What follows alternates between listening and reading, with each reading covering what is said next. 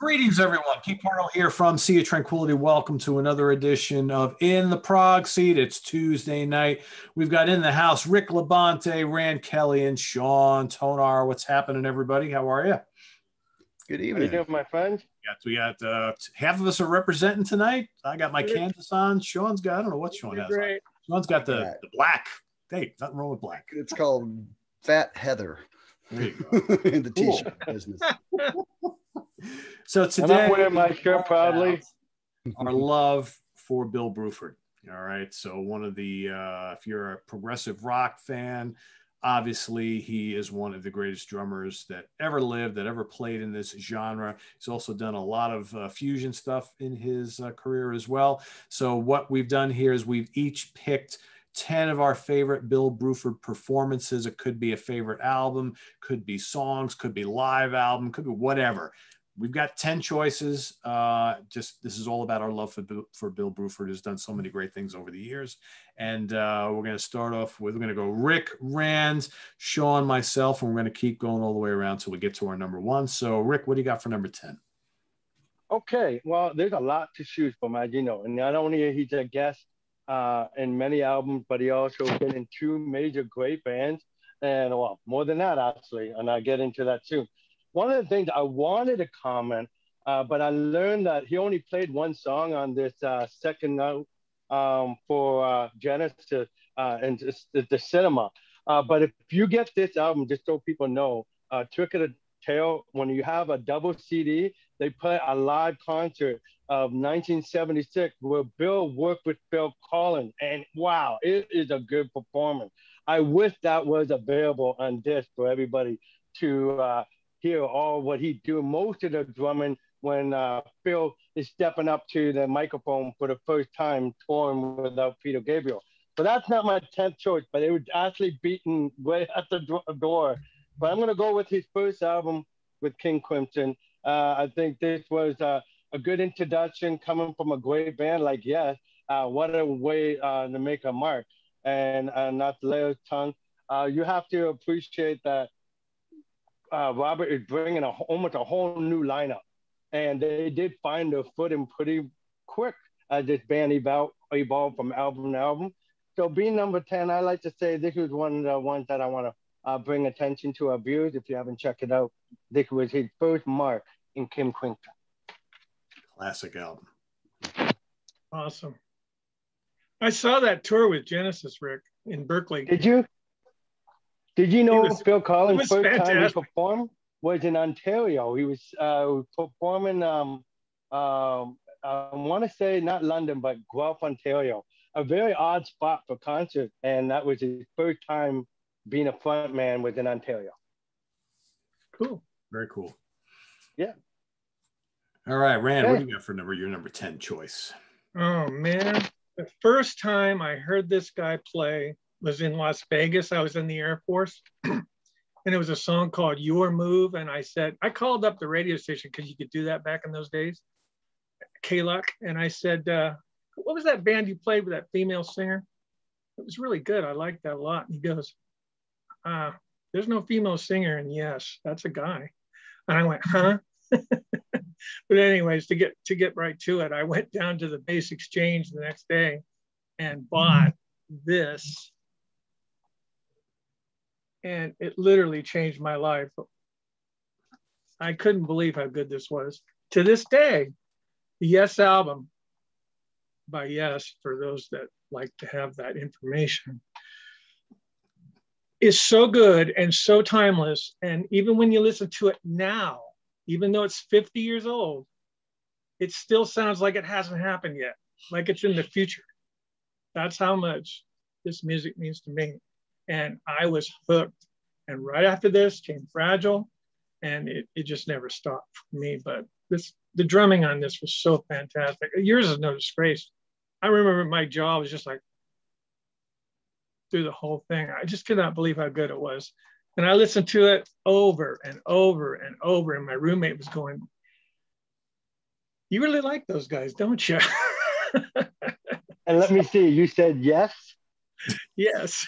Yes, yes. And you know what's funny? You know that part about instant karma? and Give Peace a Chance. I never heard that on my copy of the 8-track for some reason.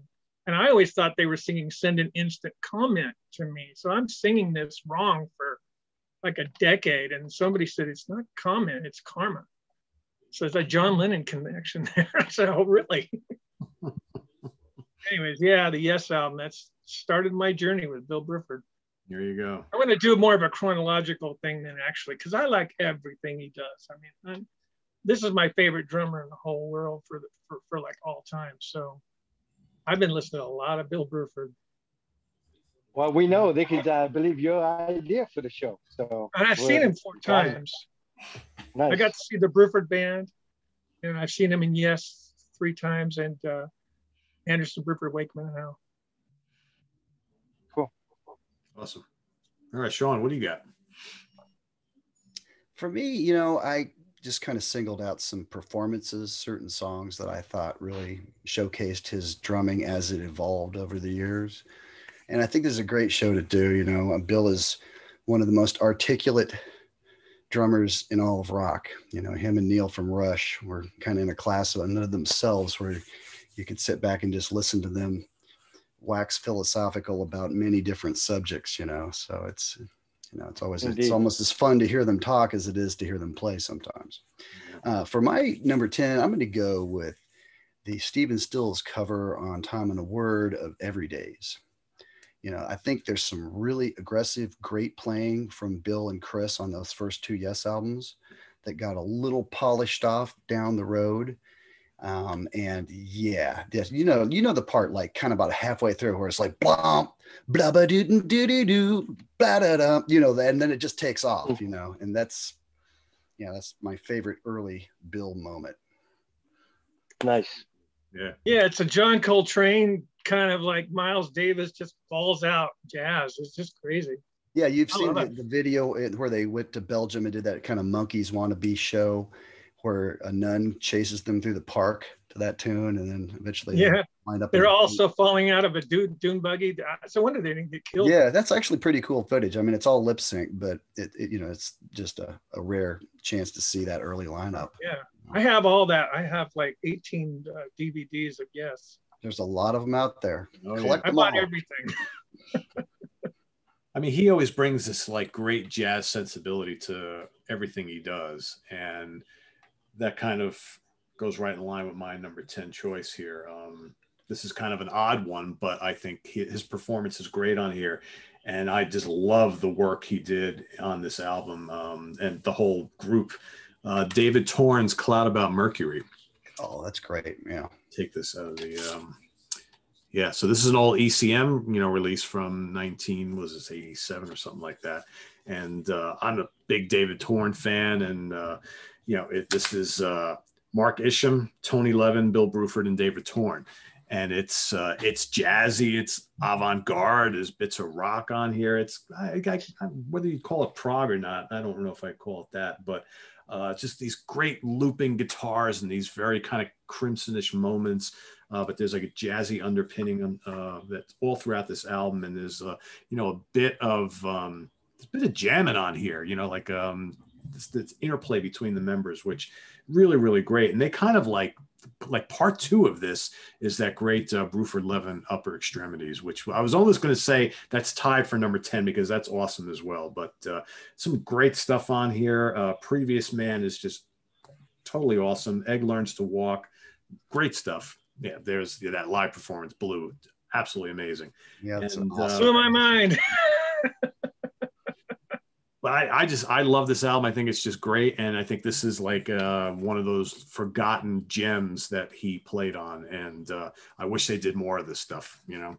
But at least we got that album. I've had that LP since 1985, Pete. Never got it on CD though. No, yeah, I've had it for a long time. When did this originally come out? 1985. It was 85. Okay, cool, great stuff. All right, back to Rick. I listen. Yeah, that's basically what comes up to my next one, Upper Extremities with Tony. I thought that was a great adventurous record. I didn't, you know, it's just the one, right? They never made another one that was just a one-off album, right? Yeah, the one studio album and then the live album. That's yeah. So they never did it again, and it kind of reminds me of what he did with UK. He did one album and takes off. But nevertheless, I think that was worthy of mentioning, and that's my number 9. And I am going in order of my favorite of the album that he performed on, with a little nudge to his performance, right? I mean, there's a lot of great drumming examples that we're gonna mention all through that. But that's where my number 9 is. cool. I love that album too. That's probably my favorite Crim-related band that isn't King Crimson. Yeah, because it's got that feel to it, right? It totally sounds Yes, like it does. Miles Davis jamming with 80s Crimson. Yeah. And I love that combination. That's a good description. Not that Chris Bodie is Miles Davis, but he but yeah. No. He's usually kind of known as the Kenny G of the trumpet. Yeah. And some people are kind of surprised to see him playing with these Prog heavyweights, but he can hang. Right.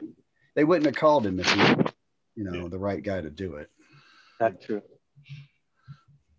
All right, Rand, what do you got? There's a little story with Cloud about Mercury. I saw this VH1 New Visions show that you can't find anywhere.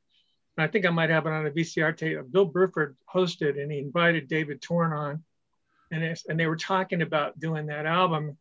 And he admitted that to Bill that he lied about his resume and who he was, because Bill had no idea who he was. So he inflated his resume like he knew all these people that he knew Bill would know. And he got Bill to play on his album, and then he found out he lied. Pretty clever.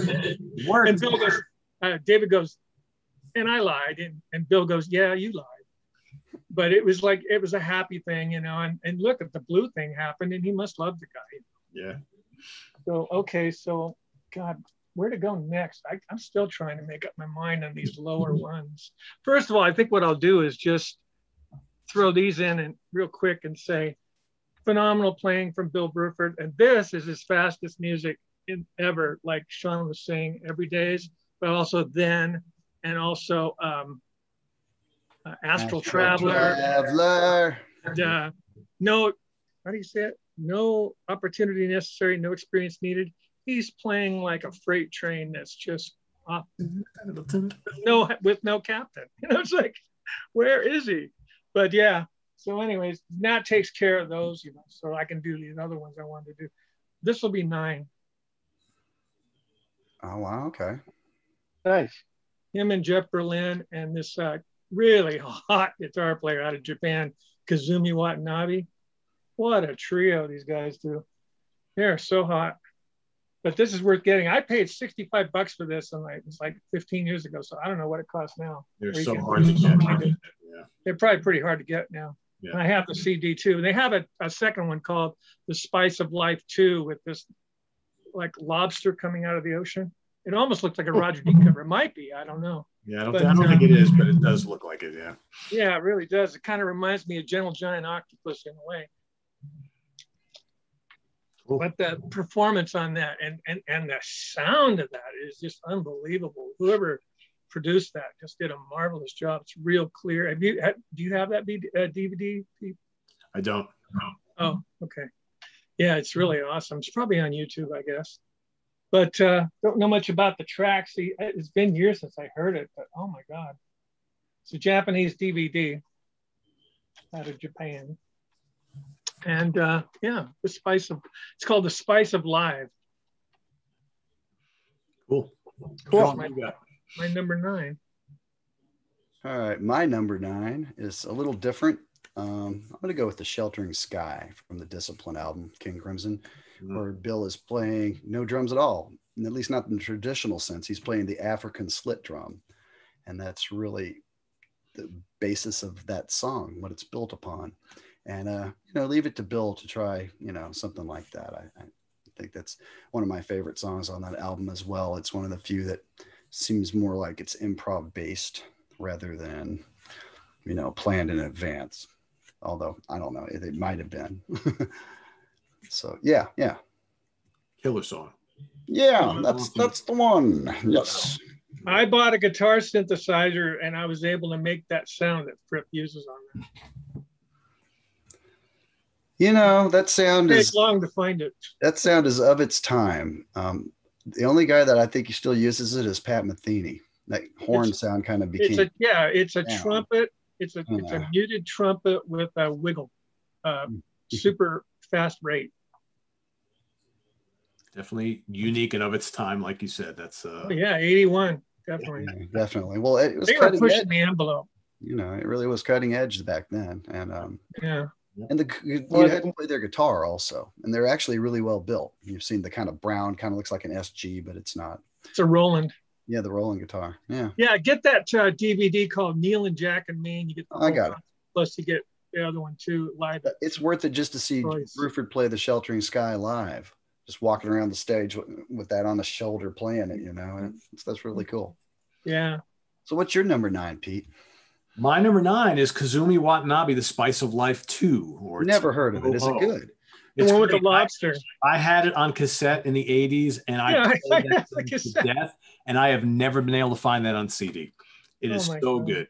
It's just hard to find. I mean, Jeff Berlin and Kazumi is such a great guitar player. He's like kind of like didn't they used to call him Rand? He was like the Japanese Alan Holdsworth. He had like a nickname, just kind of like what's his face from Loudness was always Akira Takasaki was always called the Japanese Eddie Van Halen, even though he sounded nothing like him. Well, Kazumi always had that kind of tag with him. But a burning album, great fusion album. I mean, Jeff Berlin and Bruford and Kazumi, magic stuff. And I've been trying to track down that on CD for a million years, and I gave up like many years ago. But that's why I saw Rand pull out that DVD. I was like, oh, very cool. Someone else knows about that. So what did he call him? The Japanese what? I thought they used to call him Japanese Alan Holdsworth, I thought. Oh, yeah. He's really hot. This guy can play. Yep. And he's released like a ton of albums. He's done like a bunch of acoustic albums, a lot of electric stuff, and well worth seeking out if you haven't heard him before. It's Kazumi Watanabe, Watanabe. And for those of you, he's got a crap load of albums. A ton of them. Ridiculous. Yeah, I have a couple, but he has a couple of early live ones that I also had on cassette, which were just absolutely amazing. And can you see this? Yeah, that's the one. Yep, right there. It's got the giant lobster on the front coming out of the water. Lobster coming out of the sea. Was it a rock lobster? There's a silly lobster. Those two. That segues into High Knee, because that's the name for her band. Silly Lobster. She plays bass. I had enough of silly lobsters. Look around me and I see it isn't so. Oh no. Neve's awesome. We traded email addresses. It's pretty cool. I'm sending her music she's never heard of. Hawkwind. Cool. Wow. Well, Neve should be listening to Hawkwind. So. And Osric Tentacles. Somebody suggested that she goes, never heard of either one. I go, what are you waiting for? I know she loves her British bands, right? So yeah. That's right. I said Osric Tentacles. Think Gong with Steve Hillage with no singer. That's right. That's right. Okay, well, my 8th choice is still going in vein with, in line with Buddy Pete, with Bill, but I'm adding a couple of changes of personnel. Dave Stewart, Alan Holdsworth, and of course, Jeff Berlin. And I love this record. One of a kind. Bruford, you got to get it if you don't have it. It's great. You know what? It's one of those albums that I can put it on at any given time. Whether I'm driving, doing chores, or I just want to mellow, or I want to brighten up with the sunrise or whatever, this is the album I put on. I like this very much so. It was one of the first go-to albums I went to when you guys brought up this subject matter. And I knew it had to be in my top 10 at least, but this is number 8 for me. Yep. Great choice. Awesome. We might be seeing that again at some point, I think. There was a band in Eureka called the Fusion Band, and they love music like that. And I saw them at the bar. They literally opened with Hell's Bells. Really? Amazing. Very cool. It's like, I don't believe this is happening. I'd fill up the tip bucket for that. Yeah, exactly. This is a town that's mainly country western, guys. Cool. All right, Rand, what do you got next? What do I got next? Oh God, where do I go? Eight. This is getting tough. Well, I'll piggyback on, you know how you're doing those album things where you do like the next best one after the big one? Classic album. I love the format. Here you go. This came out before One of a Kind, but it's actually considered, like, I'm sure I got an ant crawling on my screen. But it's a first for this channel, man. You're getting me wet an there, insect man. off the screen. All righty then. I can't believe that happened. Anyways, this was unbelievable. We heard this, and it came out right before UK, and it was like this was the greatest album. I love this stuff. There's stuff on here that's so good. Beelzebub starts out. Bruford's playing the vibraphone, and he is kicking ass. I think I can play. You know, it's like the dude in Gentle Giant, Kerry Minier. And then you got Back to the Beginning with the vocalist Nip Peacock, and tunes that you never ever hear anybody talk about. If You Can't Stand the Heat is insane. Sample and Hold is insane, and Alan Haldreth is just crazy on this album. I love One of a Kind, I really do, but I think actually this is more my favorite. And also it means more that it came first. So that's about all I got to say about Feels Good to Me. Also, it's the only one that's called Bill Bruford. Then they changed the name of the band to Bruford. Yeah. So if you go looking for it, it's in a different spot, usually. Okay. Yep. That was 8, right? Yep. I'll just save it some time and say I echo Rand's thoughts for my number 8. Cool. I was going to pick out Beelzebub and point out his great mallet playing, because I don't think people even realize it's Bill playing those sometimes. And, you know, I hear he didn't really keep his chops up, but for a little window of time there in the late 70s, he could play some pretty killer stuff on the xylophone or marimba or whatever he chose to use. Yeah. So, yeah. I think Ruth Underwood would be proud. Yeah. Ruth Underwood was so good. I think she'd dig it. Yeah. So good. So good. Yeah, we're gonna do a whole round of Bruford here. So my number 8 is One of a Kind, which I absolutely love, and I opted to go with that over Feels Good to Me. I'm not crazy about Annette's vocals on the album. I know to some people that's kind of sacrilege. To me, it's like I just want to hear the instrumental stuff. Come and get it. But I do. I mean, that's a great album too. I mean, Feels Good to Me is awesome, but I like One of a Kind a little bit better. So that is my number 8. I love the 4-piece, and man, Holdsworth is just amazing on that album. The whole band is great. And the compositions are terrific, and every guy in the band gets to shine, but it sounds like a true band, which I really like. So that's my number 8. And I found out later on that the Sahara of Snow was really a UK song. Yeah, exactly. Right. That they wrote Eddie that. Jobson got credit, and I'm going, why? Yeah. Yep. Another weird thing about that album is that it says Jeff Berlin, bass and the vocals. And I'm listening to that going, where is Jeff Berlin? And then I bought Gradually Going Tornado, and I said, oh, there he is. I like his singing too. I'm one of the few people that do, but I really like him. Sounds like he likes Jack Bruce a lot. Yeah. Leave it at that. He's got actually doing a tribute to Jack right now. Is he really? Well, yeah, I got an email about him. We're doing a crowdfunding thing today for it. So, and he's got all kinds I saw that. Yeah, I didn't read the whole email. I saw that. Okay. Yeah, check out. There's a list of like this long of star, celebrity guests and such, many of which we know and love. So cool. Yeah, it could be kind of interesting. Yeah. Hey, why not? I also used to think Berlin played fretless on those albums, and then I found out he doesn't. He never has a fretless ever, anywhere. So he makes a fret bass sound like a fretless. Yeah, I was going to say that. Pretty cool trick in itself. I don't know how you do it. Yeah. I did get to watch him live in 1980 with the unknown John Clark, and they were phenomenal. My God, what a very cool. Nice. Rick, what do you got? All right, for Lucky 7 over here, right? Yep. So, I'm going to go with, and no apologies. I mean, I'm going to be obvious. Everything I'm picking is in the 70s. And it's not that I don't appreciate everything else, but most of it is in the 70s. And this one is 1975, and helping out a former bandmate, Chris Squire, Fish Out of Water. And unlike other albums, he played in Rick Wakeman's album, but he only played a couple of songs. He was the drummer for the whole thing, you know. So start to finish, he would hire it, and he did a fantastic job. And I really liked this album. It was actually a late discovery for me because by then I've had John Anderson, Steve Howe, Remedy, a few albums of individuals, but I didn't have Chris Squire, and he was the one of the last one again. I kind of like this album a lot. I was surprised how much yes it sounded, you know. So I really liked it. So they get my pick, and I love his performance on that. Best Yes member solo, in my opinion. Yeah, I concur. Yeah.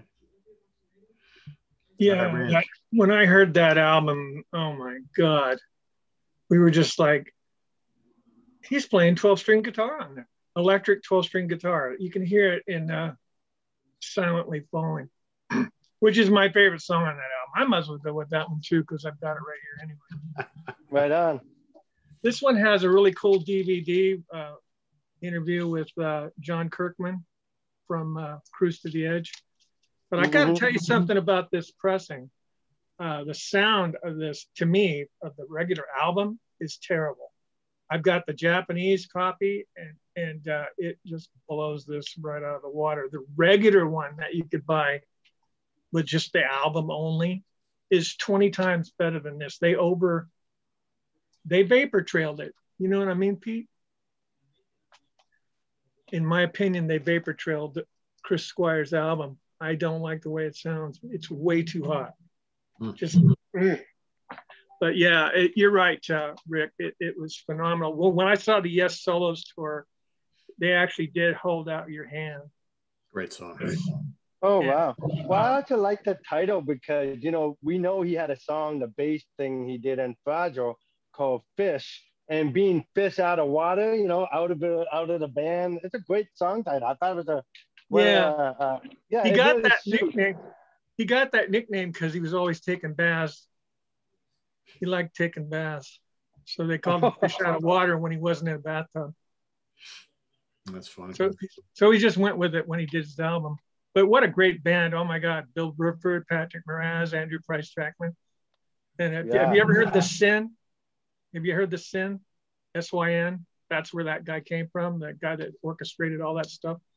That's a really good album, by the way. I have that too. But that's an older album, and Bruford's not with them. They hadn't formed Yes yet. It was Peter Banks and Chris Squire, but it's good stuff. Didn't get very popular though. Oh, it's my turn. Okay. Ta-da! Number 7. Yes, songs. Bruford's only on 3 songs on this. Actually, technically 2, because Long Distance Run Around and The Fish roll together. But we'll talk about that. You know, bass solo that Chris Squire does on here. Bill Bruford's playing along with him through most of the whole thing. He's kicking ass. And he kicks ass on Perpetual Change. This is that Japanese Microsonic CD release. It came out 99, I think. But anyways, I bought them all. Perpetual Change is really great. Bill Bruford just kicks ass on that. And he does a drum solo, which is kind of rare for him to just play drums by himself. And it brings the band back in. So they don't really know when he's going to end. And you can hear him sort of going, and he just kind of rolls it in, you know. You could tell that band's going to come in, and they do, and they go, dun, dun, dun, dun, dun, and he's done. And that middle section where he's playing in like, I don't know, 15, 16 or something, really strange. Half the band's in some other time, he's in another time. And they, on the Yes album, they actually separate it in the speakers, then they bring it back together, and you go, oh my God, that's nuts. But yeah, it's just, the guy is a genius. What can I say? I love him. That he is. That he is. All right, Sean, what do you got? Well, I was going to pick Lucky 7, but for the sake of variety, I'm going to pick something else. And I'm going to go with 5% for Nothing off this little platter that we all love so much called Fragile. This is the Roger Dean updated cover that I got that. Comes with the Steven Wilson vinyl remixes. Kind of an interesting alternate take, like probably what he would have done back then if he had the a little more vibrant. Do it. Yeah, I much prefer the original cover. It's supposed to be purple, not black. Yeah. Me being picky, but 5% for Nothing. I mean, it's short. There isn't much to it, but it really, to me, points to King Crimson. The riffs are all built around these little tritone kind of flatted fifth, and that alone is very weird for Yes, because Yes has a very sunny harmonic vocabulary. They hardly ever get into, this kind of, King Crimson-y kind of. I mean, Yes just doesn't do that. That's not their thing. They're much happier than that. But yet 5% for Nothing is all about that, and just rhythmically as well. And I think it kind of points to where Bill is heading in a year or two. Took the words right out of my mouth, because I was going to go with Fragile. Damn it, Pete. I'm sorry. That's all right. But yeah, I mean, this definitely is the start of, I think, where he wanted to go. And I know we've talked about this before. It's almost bizarre to think that Bill Bruford was bored in Yes, right? As crazy as that sounds, and he wanted to go do something a little more adventurous. And yeah, I guess we could say King Crimson was a little more adventurous, a little more dangerous, right? And not as kind of meticulously crafted. But yeah, I mean, there's some great stuff on here. Heart of the Sunrise and South Side of the Sky. And I know we've all heard Roundabout a million times, but just a really great piece of music, I think, here that lets the whole band, get their little showcases, which is kind of neat, but had to be on this list somewhere, and it's my number 7. Back to Rick. Well, I'm going back to the Yes, and it's going to happen because that's the dominant piece of work that I love his. And that's one of my favorite lineups is this dream team up to especially Closer to the Edge. But Time and a Word, I think it was a great adventurous album. I like the Astral Traveler, A Prophet, Sweet Dreams. I love the way they approach it. And and he keeps himself busy as much as he can. He looked, and then if he was bored, and yes, he tries to find something to fill in that gap or hole. And I thought when I listened to it, and I was paying attention to Bill's part, because I've been always listening to the whole band. But just what it'd be like to be in the drummer's chair. Pretty creative stuff, even though they were basing around a song structure. But he was allowed to shine and make some elbow room, just like Steve Howe does, and everybody does too, to shine a little bit. And I think this was a great start for their career, being their second album. I like the first album, but it didn't make it in my top 10. But Time and a Word definitely does.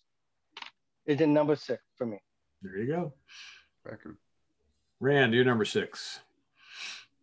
This was the American cover because they wouldn't allow that one that Rick just showed to go on the shelves in America. So Steve Howe is on the cover here. And on the back is Peter Banks. You talk about confusing people. Yeah, ridiculous. We were like, what the hell is going on? But that's not my number 6. I just wanted to help Rick out. My number 6 is going to be... Yeah. King Crimson, The Great Deceiver. 4 discs of absolute heaven. So Rand, this afternoon when you asked if we could do live albums, and I said yes, I knew that was the reason why you asked. Yeah, and another thing too, that's like the granddaddy of all King Crimson live albums right there, right? Yeah, I know. And you know what? I just found out something. I bought this, The Road to Red, which I haven't heard anything off of it yet. That's on there. All 4 discs is on this. Wow. This is going to be awesome. I can't wait. But yeah, I went crazy and got them all. Like I said, except for Heaven and Earth, I can't find it under $600 or $500. Everything's just like gone nuts, so I can't do it.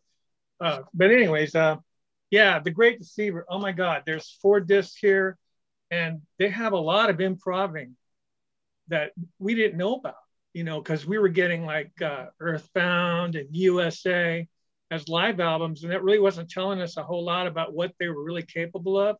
He being Robert Fripp, he would hint at it with tunes like Providence and Starless and Bible Black on that album.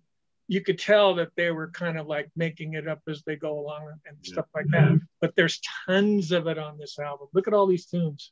I don't know if you can see them. 4 discs. That's right. And it's just phenomenal. And 2 discs are nothing but Lark's Tongue Part 2.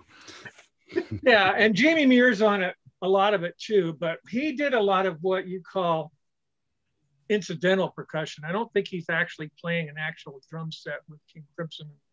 And the video from the Beat Club in Germany shows him wandering around hitting a big hunk of metal, like it looks like aluminum foil that's just been. I think he was calling some ducks also while he was at it. Duck calling, yeah. Percussion, I mean, you know, anything is going. But he looked pretty bizarre in that kind of. He was the man. I highly recommend the Great Deceiver box set if you can find it. Yeah, that's a must. If you're a Prog fan, you got to have that. Yeah. Or turn it in your car. Was that 6? Hours and hours of savagery on that. Yeah, it's and the great booklet. Now? Yeah, that was yep, number 6. Yep. Sean, what do you got? Number 6. Well, let's see here. I think I'm going to go with Waiting Man from King Crimson's Beat album. I think this is a good example of some interesting places that album went that Discipline didn't. You know, a lot of people kind of say, oh, those last 2 records in the 80s are just a knockoff of Discipline, but they're not really. I mean, yeah, each one of them has songs with interlocking guitars, but not every song has that. And even the interlocking guitar songs aren't all the same. But that particular song, you know, opens with the electric drums. He's playing the Simmons drums, and then Blue joins him, and they get this kind of polyrhythmic thing going on there. And I just think that's a drumming highlight of 80s Bruford, without a doubt. Yep. You know, I think he was some really, really good stuff on those 2 albums, the second and third albums from that time period. I absolutely agree. My number 6, I decided to go with the one that started it all. I mean, this is a dangerous place. Yeah, it really is. I mean, this album is like so far ahead of its time, I think. And it just signaled the arrival of a new King Crimson, and just as dangerous as the one before it, but ready for the 80s, right? I mean, some great stuff on here. Indiscipline, Elephant Talk, Frame by Frame, Thela Hunjichi, Mate Kudasai. I mean, all this stuff is just amazing music, and some of Bruford's best playing ever, I think, on this album. Yeah. And, you know, I think that album hits the balance that we probably talked about before when we talked about King Crimson, where, you know, the coolest, most complete King Crimson albums have these really dexterous, kind of menacing instrumental things. Then they have a really nice ballad. And then there's usually one kind of funny song, which in this case would be Elephant Talk. Okay. So, you know, it really covers the bases in a way that I think the next 2 albums kind of deliberately didn't. Yeah. All 3 of them are different.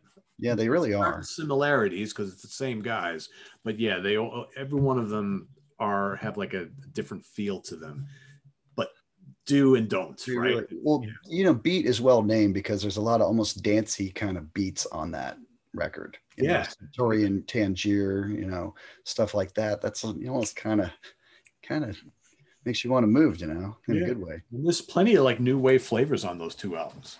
Sure, absolutely. Yeah.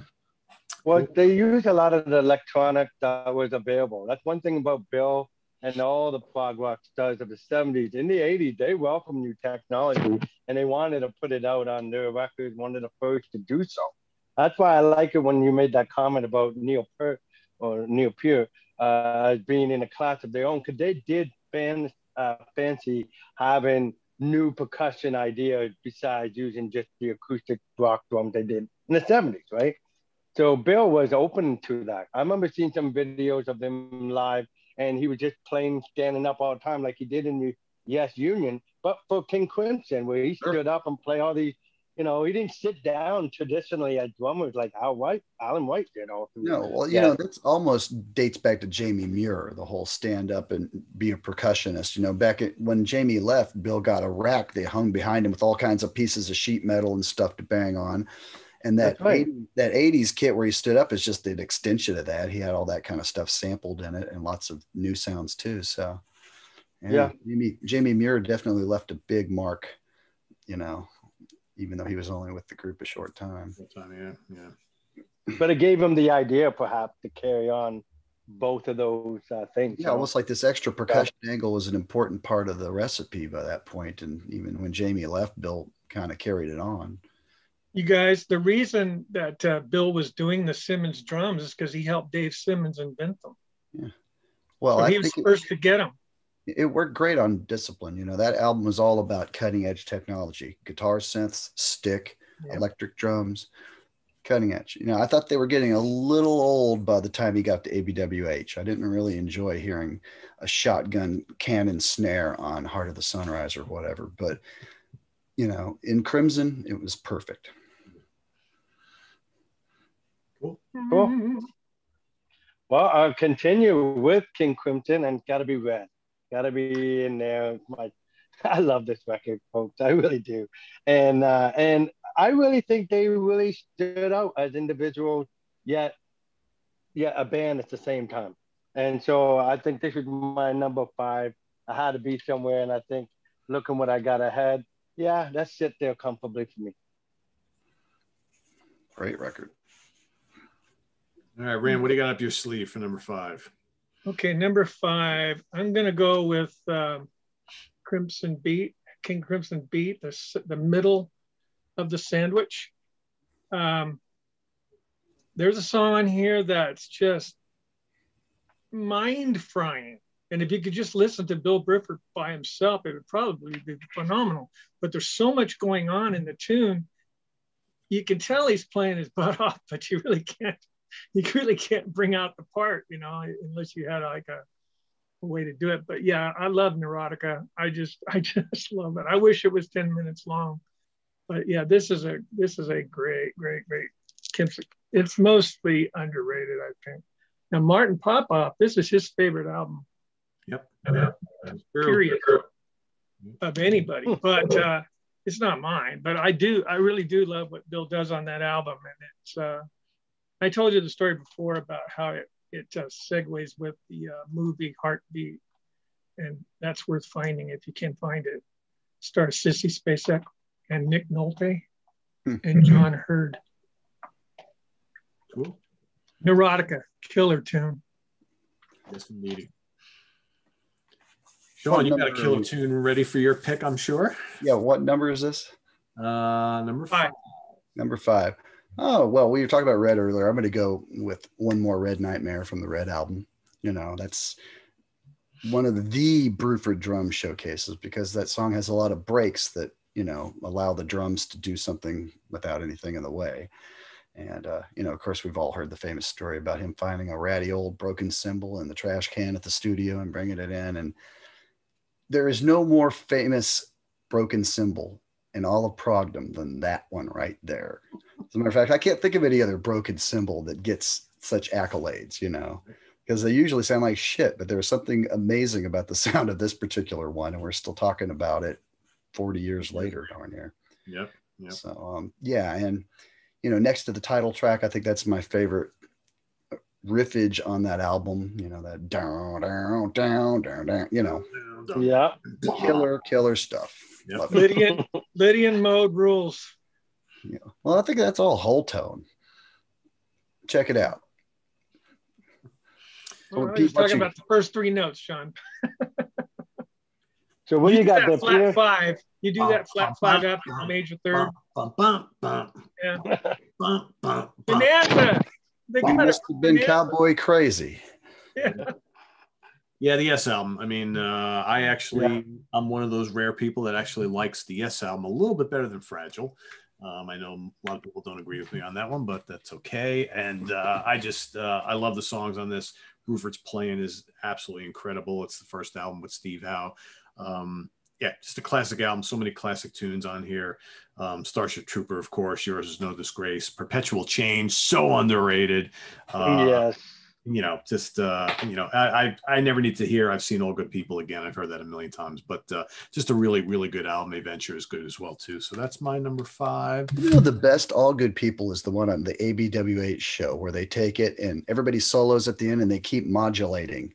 Yeah, that is pretty good. Yeah, that's the one from California, right? Yeah, that's like if you're sick of the other versions, check that out because they never did. But when you say modulating, I mean, is that transposing from one Yeah, exactly. Like they put a Wow. bunch of extra key changes in there that weren't in the original, and everybody in the band gets to solo, and they keep trading back and forth, and it's just, yeah, that's my favorite live version of that, actually. You got to add something cool. different to it, because on its own, man, it's like On its own, it's like, yeah, here we go again. And I'd like to point out, if you get the Steven Wilson remix, they give you the original long version of Adventure where Steve Howe gets to stretch. And it is so cool. Because for years we went, why did they stop him? He's doing great. Right when he's ripping it up, yeah. Right. Just as he's starting to go and he sounds like Robert Fripp, they cut it out. Well, on the new Steven Wilson remix, it's all there, baby. And you can just relish it. It's like, does he keep ripping for another 30 seconds or? No, it's about a minute and a half long. I think. Let me see. What's the running time on that? I think they tell you. Maybe not. I have to just find it and look it up. But yeah, I remember it's on there. I bought all those 5.1ers. And the Yes album sounds really great in 5.1. Probably the best improvement. Yeah, I can imagine. Mix. But when Pete mentioned that album, that's the first song I think of. I know it's the opening, but that's the first thing I always picture of that band. When I look at the album, that's the song that starts jumping out, dun, dun, dun, dun, you know. And then and when you watch the movie, when you said Bonza, what did you say? Bonanza, whatever you said. They said that on an interview one time, talking basically that they used to jam out TV theme tunes, right? And they would jam and out movie the shadows themes. and Venture. So they jammed this, and that's how that song evolved to where it came. So it's and No Opportunity, that one there, when they do that, that's called Big Country, and that was a movie that was out in the 50s. Yep. Western. Well, okay. Number 4 for me, it's gonna be the UK album. I love this record, and In the Dead of Night or By the Light of Day, you take your pick. They're all good showcases of the band, and it's just unfortunately short-lived. But I mean, I know we put out One of a Kind and great. Some album comes out as a result of not doing a second album, but I like this one a lot, and it had to be up there. Yep, it's got to. Absolutely. My man Anthony Ferraro is celebrating right now. Yes. Yeah, he's doing a cartwheel somewhere. I go, right on, somebody mentioned. But he might be arguing that, hey, you put me in 4th place. You know, be a little higher. We got to get some shirts that say "Got Jobson." I think that'd be great. Absolutely. Yep. Surprise him. All right, Rand has pulled his disappearing act on us once again. There he is. Random acts of randomness. There's nobody on this channel that runs off camera. Anthony Ferraro, I'm gonna make a statement. Anthony Ferraro, I love you, brother, but you are not the only Eddie Jobson freak. Look at that. Try to find this, folks. Look at the size of that. Holy smokes. Yeah. This has Night After Night with the full concert in 5.1 surround sound. It's so good. It also has all the other stuff. But it was worth getting. I don't think you can touch this under $800 right Yeah. now. Yeah, I wouldn't. But anyway, I'm with Rick. I'm going to go with my box set just fell over. The UK first album. I want you to know, I saw this band live in Sacramento. Of course you did. Open for Al Di Meola. They played 45 minutes, did everything on this album, and then left. And Holdsworth was on the side of the stage on his white Charvel going, when can I go get my beer? You know, he just looked like he was just miserable and playing so great. I thought, this is the best guitar work I've ever heard. This is awesome. This blows Soft Machine out of the water. And he just looks like, I hate being here. I don't like this band. I'm just going to play. But he was so good. And I had a t-shirt. I lived with my grandmother. I had a white t-shirt. And I asked her to put this emblem on the white t-shirt. And she was a seamstress. And she did it. So I walked into that concert with that thing going across my chest. And my friend Bill goes, "We'll let you revel in your glory." And everybody's coming up, "How did you get that? How did you get that?" I go, "My grandma made it for me." Your grandma's cool. UK was so great. I'm just like, oh. Man, so you saw Holdsworth. The one thing I was upset about, though, they didn't give you the lyrics to this, so you had to listen really, really, really close to figure out what he was singing. He enunciates pretty clearly, though. At least it's not like an REM album or something where he mumbles. No, but in the beginning of In the Dead of Night, I had no clue what he was singing about, or In Time to Kill. I was like, what? Well, just when you wanted to make sure you have it, my version came from Japan, and they had all the Japan writing of all the history, and then at the very back of it showed the lyrics of the whole thing on there. So you got that's what I got, Pete. Just the credits. Oh, okay. I got the lyrics. How cool? Well, I'm sure what you're holding, Rick, is in my box set, but I'm not going to take the time to look at it. Well, I had to pay decent money import to get this version, but I did get it. There's like 15 discs on that box set. You get all those shows they did at Penn's Landing and all that stuff's remastered by Eddie and everything. So Ram, by the end of that concert, did you want to like throw your guitar in the garbage can after like seeing Holdsworth and then Miolo all on the same night on the same stage? That would have been overload. I was just like, well, actually, I felt that when I heard Mob Vishnu Orchestra, because okay, I'm done. Yeah. I was just learning how to play, right? And I heard Dance of Maya, and I'm going, oh my gosh, this guy is he's out there.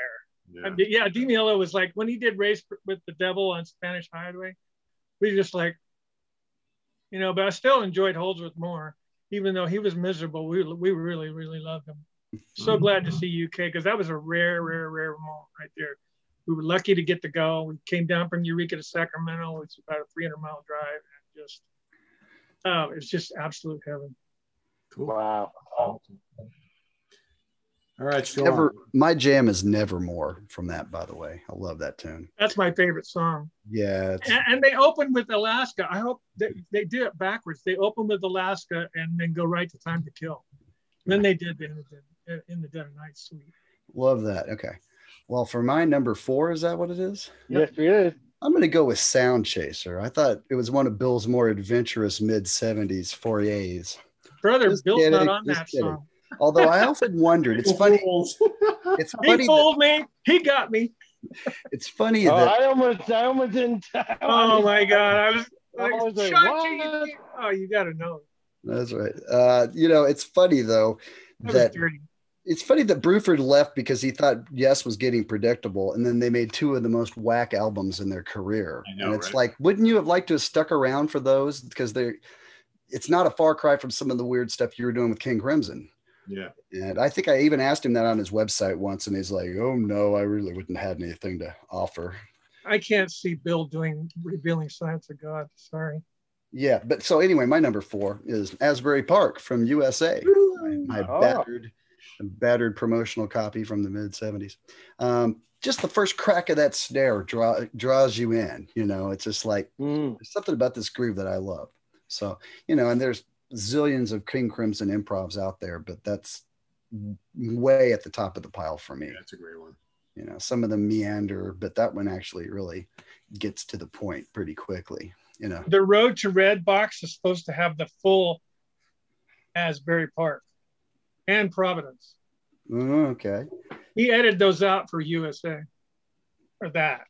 That's interesting. Yeah. Where should be getting commission for all this? Hey, man.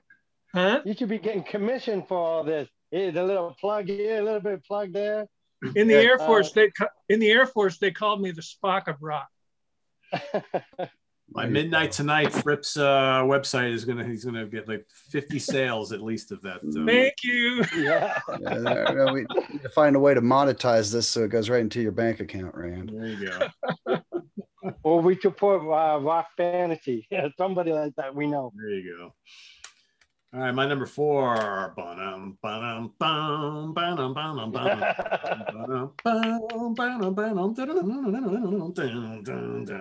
what a great album, right?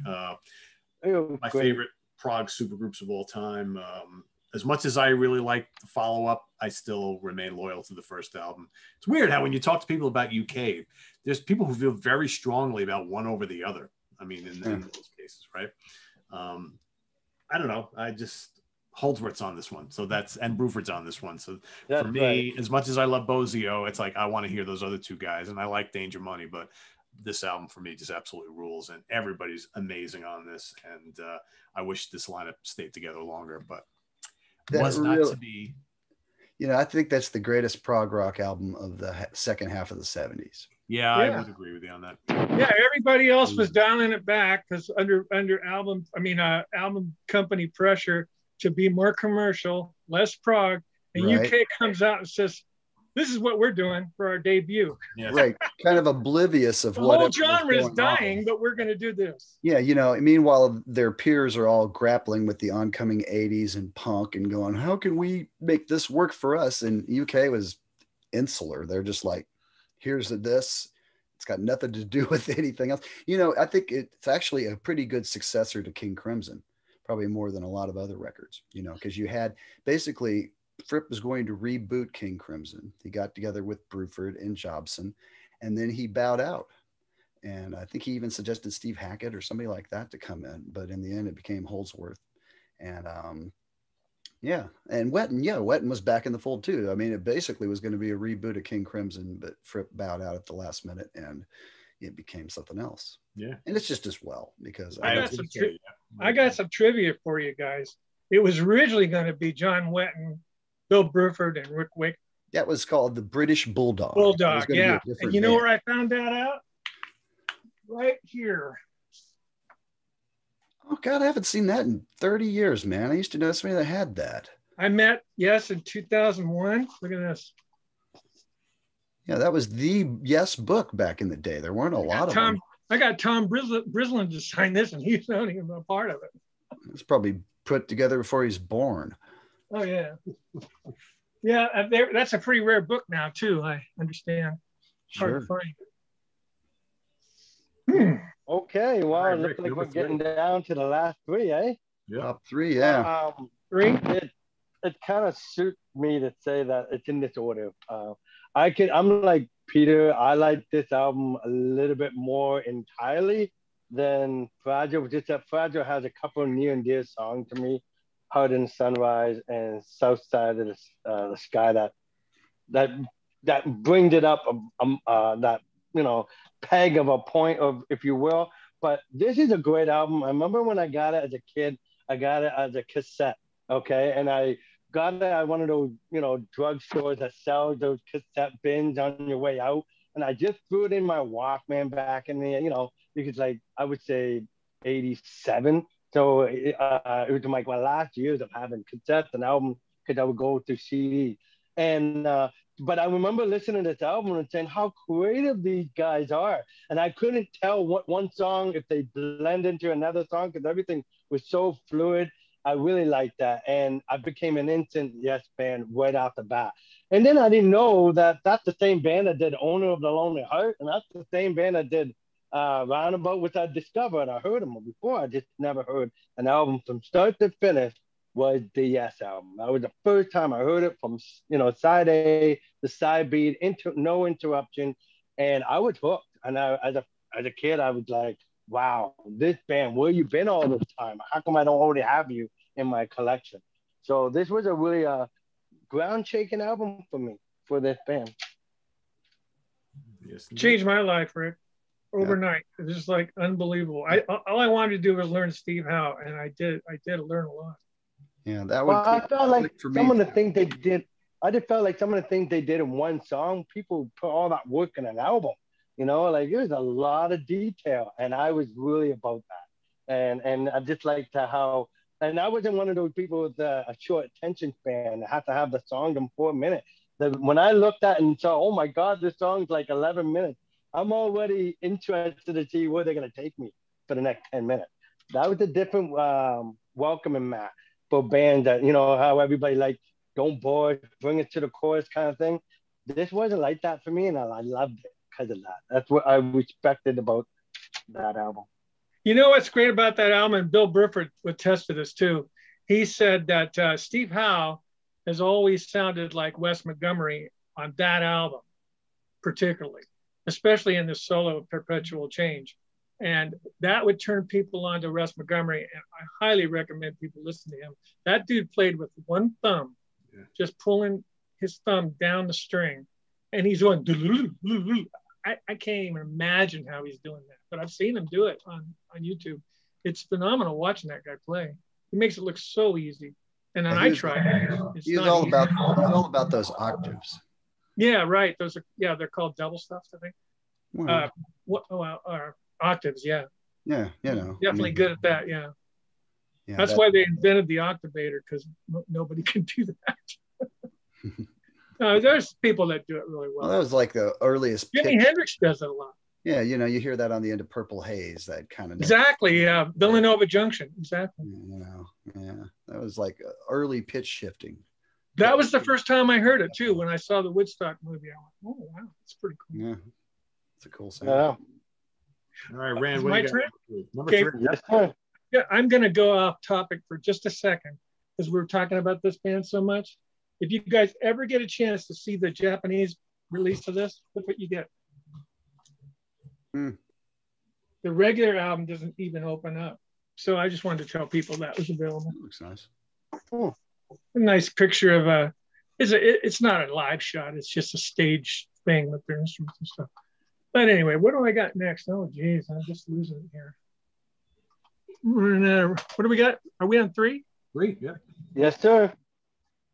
Yeah, I kind of blew it when I did. Forgot about this. The Bruford tapes. Yep, this is good. I have the LP and the CD. I think the CD is a little harsher sounding than the LP for some reason, but this is great. This is a radio show that they did from a place called My Father's Place in New York. And this is just great. It's got Hell's Bells, Sample and Hold, Painting of Coils, Travels with Myself, Beelzebub, The Sahara of Snow, Suite, and One of a Kind, Part 2, and 5G Ends the Night. But yeah, this is definitely worth getting. I don't know how hard it is to find now. This was the tour I saw with the unknown John Clark. That's him right there, that bald dude right there. He was recommended by Alan Halsworth to replace him, and he had a Gibson Les Paul with no whammy. And when you listen to that, you swear to God he had a whammy bar. Yeah, he was just slinky strings, I think. Very slinky. Just eights, and just he was kick ass. And at the end of the show, this is funny. At the end of the show, him and Berlin traded instruments. So Berlin's playing his Les Paul, and John Clark's got this big PB bass or whatever it was at the time. And he's just looking at it going, what do I do with this? He just didn't do anything. Just stood there, and Stewart and Bruford and Berlin were just jamming out. And John Clark was like, oh, maybe I'll try a note here or there. Obviously, he never had a bass in his hand before. I don't think they expected to do it, but I don't know who the idea was. But it was funny to watch. A band called Timmy opened for him, and they were really, really progressive. They were like a super prog sticks. And I just fell in love with those guys, but you can't find their music anywhere. Timmy. Huh? With a name like Timmy? Yeah, Timmy, yeah. And then I go to look for them, and they were produced by Eddie Offord, but they gave up their prog. They started doing like pop. So it's not even worth finding what they were doing. All right, Sean, back to you. Number 3. All right. I'm going to go with the tune called Original Sin that was on Upper Extremities. I really love that album. As I mentioned, that's my favorite Crimson-related album that's outside of Crimson. And that tune actually showed up later in his band Earthworks. I don't know if you guys are hip to any of his stuff with them. I have mixed feelings about it. So it's not really on my list, but I think it's worth checking out, especially if you're interested in Bill's jazzier side. You know, that's when he finally got to just cut the shit and play some jazz. And if you like that kind of stuff, then the later albums from Earthworks are the more jazzy ones. Like the early ones are all about electric drums and all that kind of stuff. So it's definitely two distinct phases, but yeah, it's worth checking out. And I think, you know, he's some of his best playing is in that era. Yeah, that Footloose and Fancy Free DVD is excellent. I highly suggest with that. Yeah, I'm not a big fan, but I did want this. Yeah, it's I not love my favorite era. He's acoustic. He plays acoustic on all this, right? Yeah, it's just nice to see him get back to some sort of subtlety, because that all went out the window when he was beating the shit out of those Simmons drums for 15 years. And he even admitted it when I interviewed him, God, maybe 15 years ago. It's like, you know, he's like, it took me years to get my dynamics back because those old things weren't touch sensitive and you just had to whack them in order to get any sound out of them at all. And a lot of his ability to play dynamically just kind of went out the window for a number of years. So, but he did chords with them and stuff. He did things with the Simmons that nobody like he's playing else a tried. more like a vibes or marimba or something. Exactly. Even though it wasn't, you know, he could sample tones and play these primitive little melodies. I find the Earthworks stuff. You know, he wasn't the first to do that. I mean, you know, Carl Palmer, and not only that, Alan White on Tales from Topographic Oceans. People don't even realize that's him playing a drum synthesizer in the Ritual. Excuse me. So, what were you saying about your thoughts on Earthworks, Pete? I find the Earthworks material, much of it, a little unapproachable. I just don't enjoy it. There's something about it. I love jazz. Something about that band just never really sat well with me. I don't dislike it. It just doesn't move me much. That's why I just bought that one DVD. Yeah, that's I just wanted to watch him play. And there's very few things where you can watch Bill play, you know, as far as watching. Yeah. But I'm with you, Pete. I mean, I've tried a lot of the Earthworks and stuff, and so far that I've noticed, the only one that really moved me much was called A Part and Yet Apart. That's pretty hot. But the rest of them are kind of lame, I think. Yeah, I don't think there's a lot for prog fans to latch onto in that stuff. Yeah, and I'm not so sure a jazzer would appreciate it either, because he probably seems like a bit of an interloper in the jazz world. Yeah. So it's kind of neither, you know. Well, that's why I made that comment, because I like a lot of jazz stuff, and to me, it just doesn't do a lot for me. It's like it's not really there, it's not really here, it's not really there. It just kind of sits in this weird kind of like Earthworks. Bruford jazz. Yeah, exactly. It's its own world. Doesn't really work for me. I don't know. It's whatever. Yeah, he said that Earthworks thing came from, there was a big scene in 86, 85 up north, which was one of the tunes. But Scotland, jazz, acoustic, that's where he put it all together. That was who he brought the musicians in and decided to create the band. And I think a lot of Yes fans just went, this ain't for me. I'm with you, Pete. I'm not a big fan. I don't own any Earthworks other than that DVD or this DVD. Well, there are fans out there that love it, you know. So yeah, there definitely is. They're very passionate about it, but it's some quality music. It just might not float your boat if you're more into proggy kind of stuff. But, you know, I'd say at least check it out, you know. Yeah, you got to be in the mood for it, too. I mean, I'm not a John Coltrane fan, but I could listen to him if somebody put it on and I didn't want to be rude. I would listen to it, but I won't go out of my way to listen to the guy.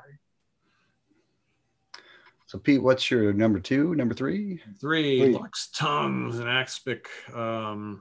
Yeah, great album. Bruford's first with the band. I mean, geez, the two title tracks, right? Both parts that bookend the album are legendary.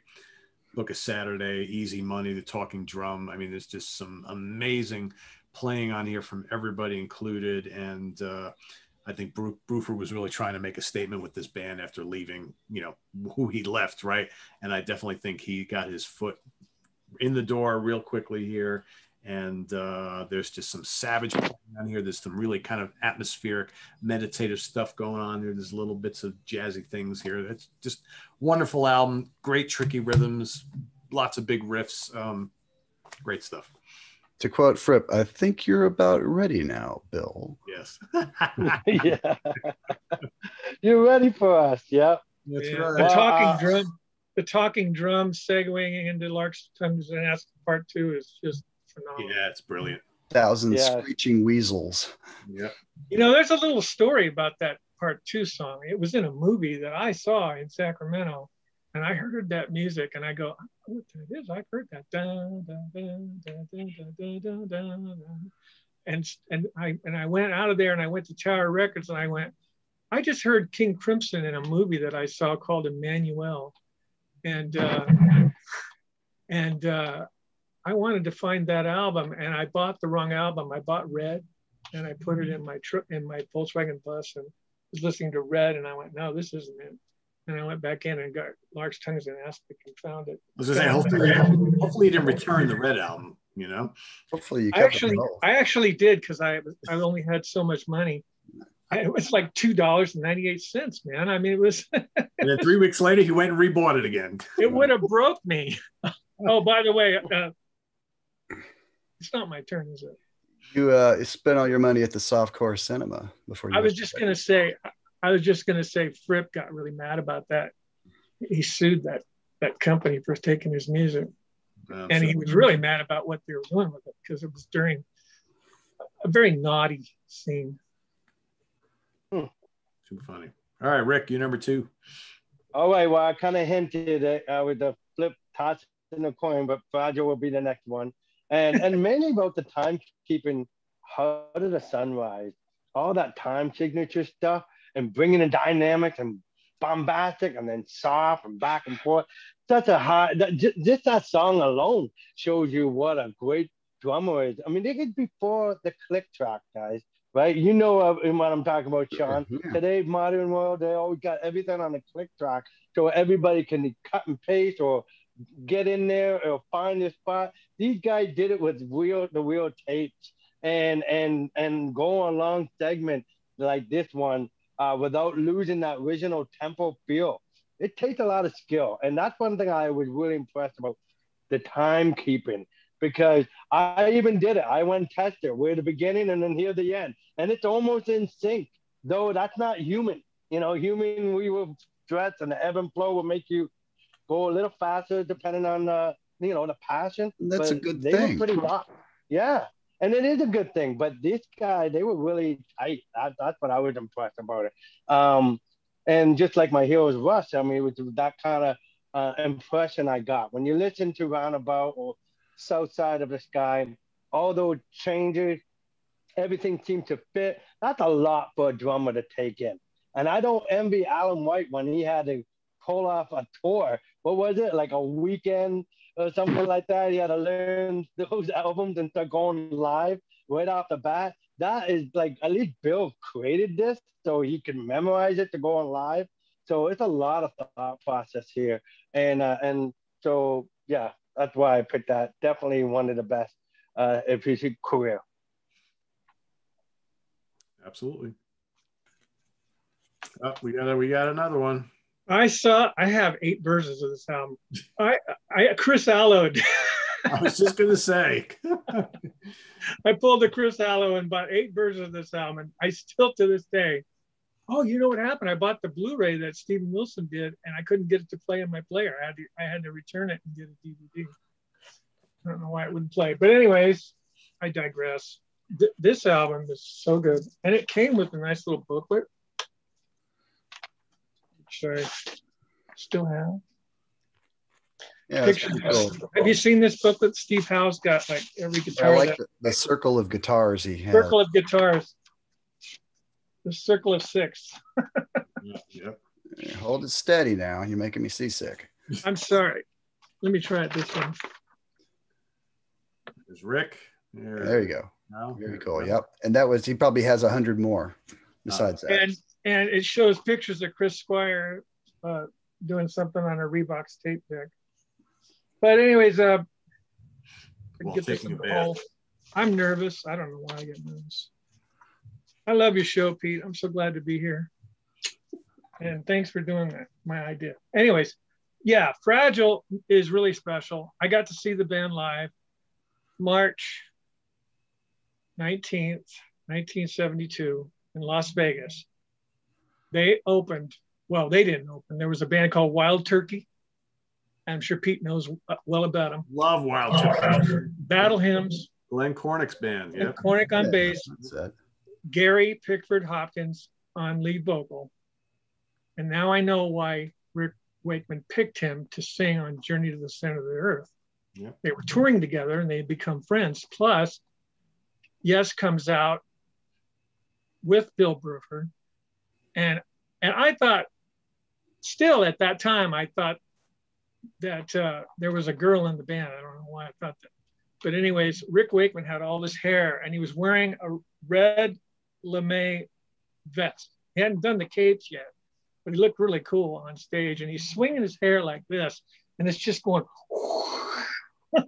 back and forth, this big swinging hair thing. And they were just phenomenal. They played all the great songs and they closed the night with Roundabout. And I did a review on Forgotten Yesterdays about the show. They leave and Black Sabbath comes out. It was the first time I'd ever seen Black Sabbath, and they were doing the Master Reality tour, which is my favorite Black Sabbath album. Wow. And it was just like, you know, after Yes, Ozzy comes out and Iron Man. It's just so weird. The energy was just, and people were just like, after Yes, like such a lifting experience with those guys. And then Black Sabbath was just, you know, they were great. I love Black Sabbath. I do. Did the audience seem to love them both equally, or were they kind of like? Most of the audience had no clue who Yes was, and then when they were done, they were like, "Holy shit!" Okay, because I've heard when I was chatting with Derek Shulman, he talked about opening for Sabbath, and it didn't go well at all. I mean, they're at the Hollywood Bowl, and somebody hucks a cherry bomb on stage right in the middle of a solo, and they're like, they did a little cussing, like, you know, who's the bleep that did that, you know? Right. So, and I did see. Surprised that the Sabbath audience would just shut up and listen to Yes. You know, Sabbath fans are not very good with opening bands, and that's throughout their career. Well, Yes wasn't very kind to Gentle Giant, to tell you the truth. When I saw Gentle Giant open to Yes, I found out later that they didn't even allow Gentle Giant to do a sound check, and Derek might have said that. Yeah. But Gentle Giant didn't need one. They were, to me, they're the best band I've ever seen in my life.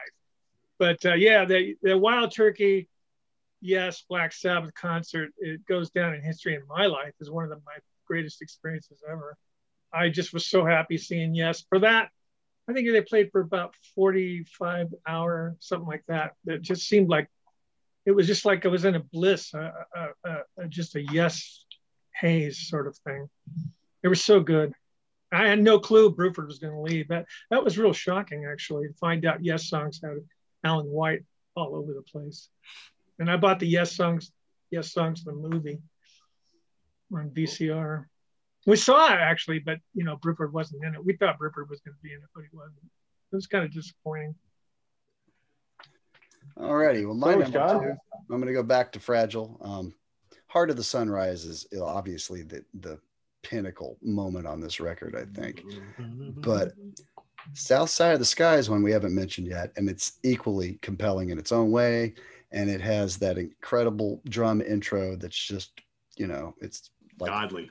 Like Bill Bruford just signing his name right up front on that song, you know. And the wind that they play before that is real, with this little bit of lightning storm and thunder and stuff. And So then he comes in with the we drums. cried. Oh, yeah. So yeah, that's my number two. And they didn't play it for years. They didn't play that song for decades. I never saw that live until the middle section gave them trouble. I heard a relayer boot where they played everything but the middle section, but they only did it a couple times. And I don't know why. It's just a lot of vocal harmonies. I think they could have done it then, but they just never did. But and then it became a staple in 2003. Oh, that was they did a lot of polls, you know, what song do you want to hear Yes do? And that was like at the top of every list for years. Yeah. And I think they really enjoyed it once they dusted it off, because it was like, oh, we haven't played this a million times. This is fun. Yeah. Yeah, I remember the first time I saw them play that, I was like, wow, how cool is this, right? Yeah. After I'd already seen me too. 10 times, I was like, whew, finally. Yeah, and then they added that bit at the end where Rick and Steve traded solos for about 5 minutes. And then later, Jeff. I think I've seen that being played now about 5 times. Well, with 35-year anniversary party, when I saw them do that. Yeah, that's when they did that, and I was blown away. But and then they did it with justice too. It sounded just like the record. All that piano bit there. Wow, I was impressed. Maybe it was, again, it's hard to pull off on stage back in that time, but technology today makes it so much easier. Even at Jeff Lynne, he's happy. Some of the things that the nightmare he went through with ELO in the 70s, can't get that sound on the stage like he can do it today. Yeah, so everybody needs in-ear monitors, you know. That's what it boils down to. Playing a stringed instrument in front of a loud rock band, you know, you can be hung out to dry real quick if you got a bad mix or can't hear yourself. You know, it's gonna same with the acoustic piano. If they didn't have electric piano, they would never compete with the amps. Yeah. Yep. Okay. My number 2, gotta go with Red. As Mr. George Lamy says, no softies here. This is just one killer track after another. Pretty heavy album in spots, delicate in others. I mean, the title track is amazing. Starless is one of the most gorgeous songs of all time. You know, Sean mentioned One More Red Nightmare. Absolutely great. Fallen Angel, beautiful. The awesomely atmospheric Providence, just great stuff. And you know, the power trio to end all power trios right here, right? So that's my number 2. Love Red to death. Would have been my number 1, except for my number 1's got to be my number 1. Nobody has mentioned the number 1 yet, so I have a feeling that we're all going to kind of draw from it at some point on this number 1, right? So yeah, and that is it. The drum roll, please. I'm going to surprise you. Closer to the Edge, of course.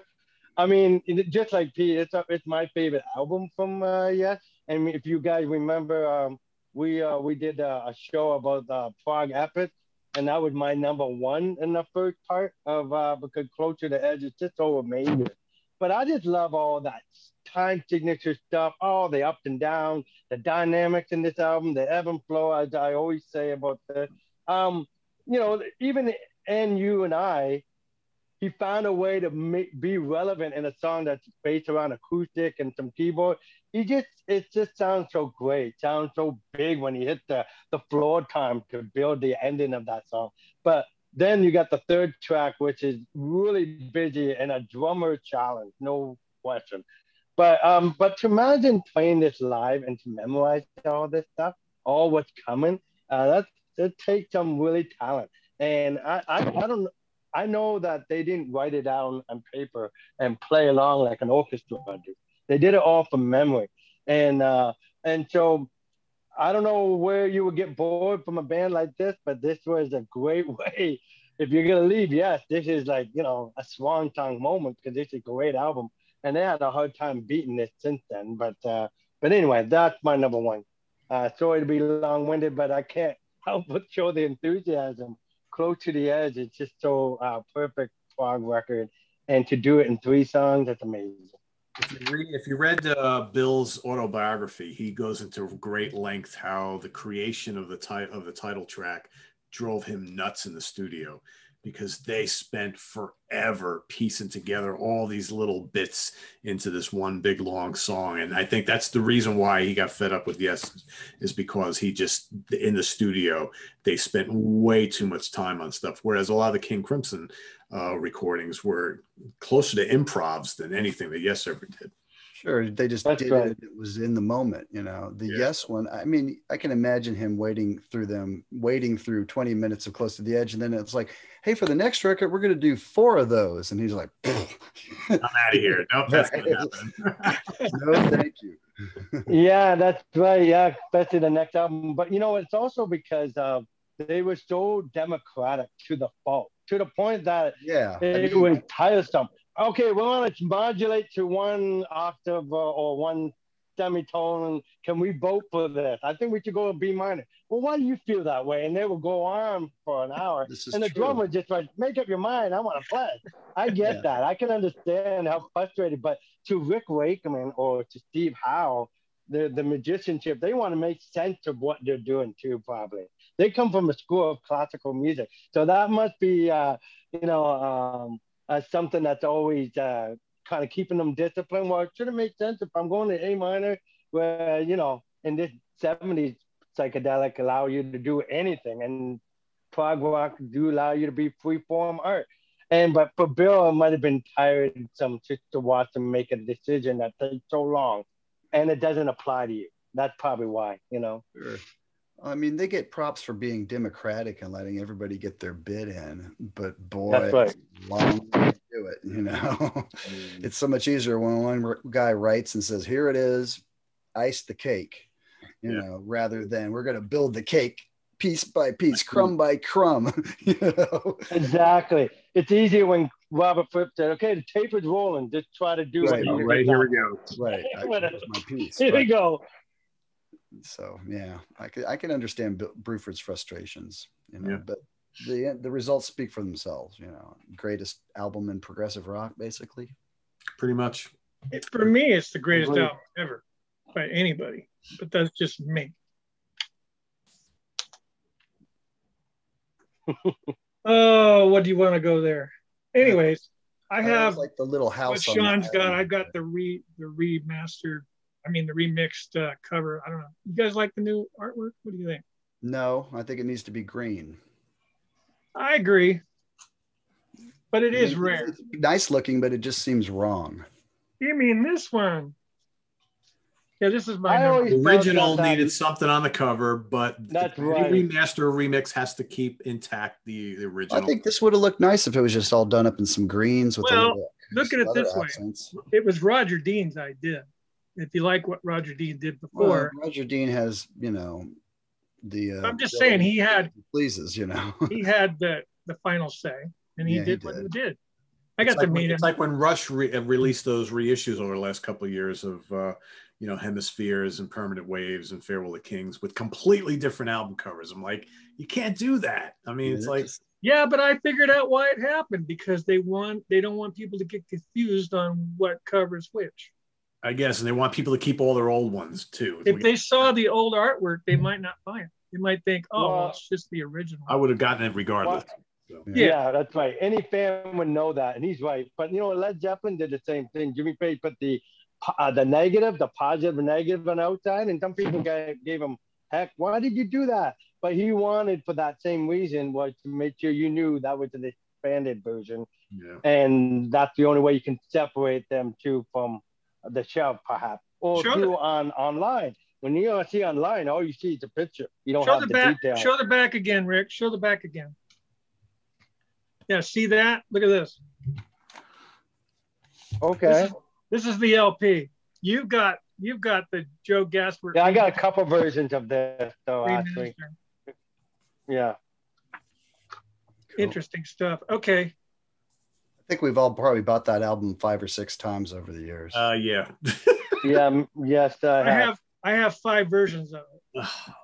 There's certain bands where I have bought these albums so many times over the years. Yes, Rush, Jethro Tull, Black Sabbath, Led Zeppelin. It's like it gets to a point where like, how many more times am I going to keep buying these? Gentle Giant. Yeah, when you buy a box set, you end up with $200 worth of CDs. You can make money on it.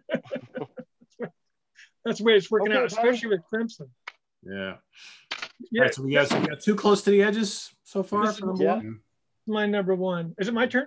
Yep. Yeah, you already did. That's now okay. I'm gonna pull a Pardo and he's doing a tie. Look at that. And the reason I'm doing this for a reason. Here's the reason. Bill Bruford didn't even play Close to the Edge song until he got into this band. Right. He just, like they were saying, stitch and paste and all that. He finally got to play it on this tour. This movie was made September 9th, 1989 at Mountain View Shoreline. I was in that audience. This means a lot to me because I was there and I got to see it. And it was a phenomenal night. It was pay-per-view, and that's how come it's on DVD. And those are my number 1. Cool. Close to the Edge and Anderson, Bruford, Wakeman Howe. An evening of Yes Music Plus, it's called. Yeah, well, that was the highlight of that tour, was seeing Bruford play Close to the Edge. Oh yeah, I mean, and just like in heaven. It hadn't been played seriously since 1977, so it was a 12-year wait. That seemed like an eternity, I'm sure. In hindsight, it doesn't. Yeah. All right. So for my number 1, well, of course, let's just fess up and admit that the beguiling island rhythms of Tikwa is Bill's greatest moment. Are you going to get a bucket to puke in there? Wrong album. I grabbed All Traps on Earth. Don't get up on my behalf. I grabbed All Traps on Earth by mistake, Pete. Anyhow, I'm going to go with Close to the Edge, number one, of course, and Siberian Control. That's the tune I just think is the greatest Yes tune with Bill Bruford on it, hands down. Yeah, that is my favorite Yes song of all time. You know, Close to the Edge is probably my number two, but Siberian Control, man, what a great yeah, they just never wrote one like that again, and it, you know, it had a lot of Bill's input. You know, I'm glad they didn't write Son of Siberian Control, honestly, but it just never came even close. You know, these kind of little motifs that, you know, Steve had a way of like sequencing things in octaves. You know, you start down low and then you move it up to the next one, and finally you're way up at the top of the neck. He didn't do that a whole lot later, but that was a hallmark of a lot of his 70s stuff. Machine Messiah is another example where he goes through the octaves real quick. And Wakeman's Mellotron work in that song is just fantastic. Great stuff. Yeah, fantastic. Yeah, it's my choice as well. And I do want to mention I saw the Anderson Wakeman Bruford Howe tour at Madison Square Garden. Terrific. Nice. Absolutely terrific. Yeah, this is my number one. It's got to be his swan song in the band, and 3 great tracks, classic tracks. The whole band is on fire here. Album sounds terrific. Composition wise, it's all absolutely perfect. This was the no-brainer of my list when I was putting this list together, and I had like 15 albums all listed. I said, all right, number one, boom, now to figure out the rest of it, right? So there's this, and then there's everything that comes to follow. But yeah, a lot of great stuff here. Anybody have any honorable mentions you want to throw out? Well, I did want to mention one thing about this one. The reissue of this, it's a little bigger than a regular CD. You do get Vultures in the city, which is really cool, and you can't get it anywhere else. And it's got a lot of extras and bonuses stuff. Well, I just want to remind the people that if you haven't seen Genesis Live 1976, it's a Bill playing with Bill in the beginning of the first time him stepping up to the microphone, being the front man. It's worth seeing it. You'll be impressed how he did it. And you'll be impressed about Bill doing some Peter Gabriel vocal, which he does a very good job live. So yes. I throw it out there. And also I want to just do, and out of respect for my buddy Pete, I wanted to say thank you to all those who we showed a video last time and it took a while to upload, and people stayed up late at midnight to watch the film. And we want to say thank you for the dedication. That's awesome. It goes to show you a great testimony about the channel and what we do for music. And that's just a credit to Pete's work. And I just want to say, wow, what great viewers we have that could sit there, wait, and through the upload and sit through that. And that was awesome. I don't want to take it lightly. That was really impressive. We want to thank you for that. Yeah, we have some dedicated viewers. I will say that, and it's going to happen again tonight because it always seems to happen at the later shows we do, and the longer shows. And this one is, an hour and 45 minutes here. So, yeah, for whatever reason, the file takes forever to upload, and YouTube takes forever. And it's just annoying because like we have like 50, 75, 100 people waiting, and they waited like over an hour. And I was like, they sat in that chat room and just talked amongst each other, and I was like, whew, I'm amazed. Do you find some days it renders faster than others? Yeah, and I find like early in the day, like when I do my morning shoots, what I've found is I restart my computer twice. I don't just turn it off. I hit restart, and that kind of clears out all the RAM, and then it goes pretty quick. So okay, maybe I'll try that tonight just for the shot. Yeah. I have an honorable mention before we go to yeah, do it. Yep. Gordian Knot Emergent. That's a good one. One of the last things that Bill did in a prog sense with the late Sean Malone on bass and Jason Goebel and Gordian Knot, really great band, and Bruford is just on fire on this one. Yeah, and Hackett guests on that, I think, on a couple of tracks too. Really, I didn't know that. Yeah. Hey Pete, do you mind if I mention what's coming up on my? Yep. Okay, cool. I think you all might know that I have a talk show where I chat with a lot of prog rock folks. And coming up this weekend on Saturday night at 10 p.m. Eastern, I'm chatting with Derek Shulman from Gentle Giant about that new Steven Wilson remix of Freehand. And we'll be sure to talk about a lot of other stuff too. So please come by and check it out. It's /SOAL Night Live, Soul Night Live. And we did an excellent history of King Crimson, 1969 through 74 last weekend with Henry Potts and Emmerich Leroy that I think y'all will enjoy. I wasn't sure we could uncover anything that hasn't already been said because, Sid Smith really said it all in his amazing biography that I suggest you all get if you haven't got it yet.